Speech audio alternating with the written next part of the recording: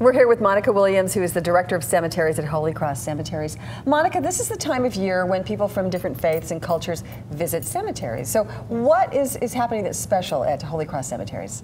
Saturday the 31st, we'll have our annual Todos los Santos Mass, followed by a reception. That's at 11 o'clock, and that's a wonderful time for people to come out and visit the cemetery and decorate the graves.